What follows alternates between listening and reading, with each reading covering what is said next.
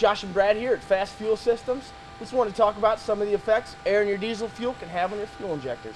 What Josh is talking about is this air right here passing to your injection system. And remember that an injection system is a hydraulic system. Milwaukee School of Engineering estimates that 75% of hydraulic system failures are due to fluid contaminants. Well, they also estimate that the #1 fluid contaminant is air in fuel, or hydraulic systems. And that's what we're showing right here.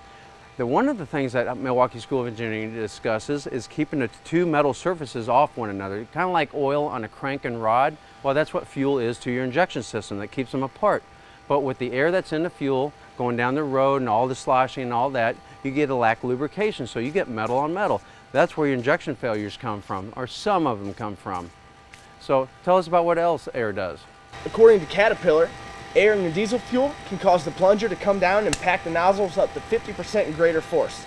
If you have pure fuel in your fuel injector, this will act as a shock absorber and dampen the plunger coming down. This will prevent cracked injector nozzles. So what they're saying is when it comes down, the plunger comes down, it springs off that fuel. Right. But when there's a lack of fuel, it comes down and impacts it. Right. That's where some of the busted tips come from, right? Absolutely. Well, when it's also coming down and pounding on that injector tip, it's also squeezing fuel through the orifice.